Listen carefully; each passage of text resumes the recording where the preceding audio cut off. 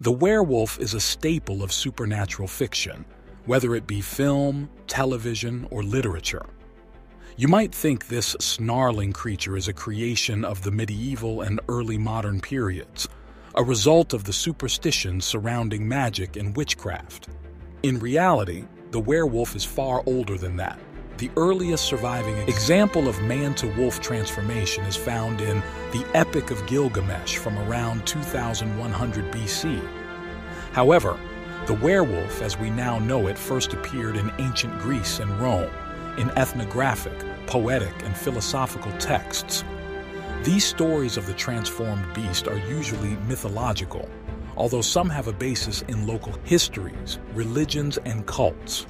In 425 BC, Greek historian Herodotus described the Nuri, a nomadic tribe of magical men who changed into wolf shapes for several days of the year. The Nuri were from Scythia, land that is now part of Russia.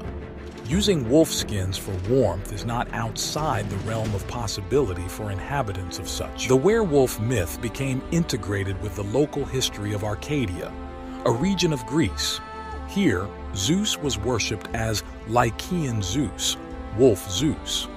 In 380 BC, Greek philosopher Plato told a story in the Republic about the protector-turned-tyrant of the shrine of Lycaean Zeus.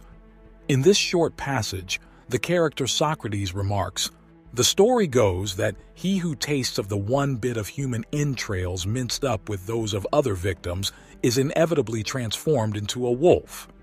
Literary evidence suggests cult members mixed human flesh into their ritual sacrifice to Zeus.